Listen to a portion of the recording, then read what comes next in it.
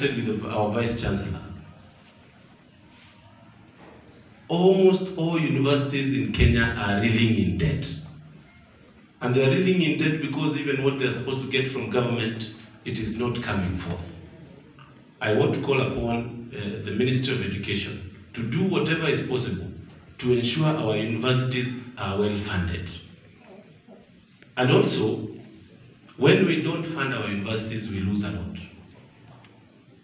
Our universities are supposed to lead the way when it comes to research and development.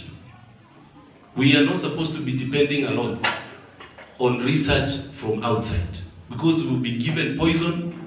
We want to hear the University of Embu leading with what is supposed to be the way in terms of this GMO food.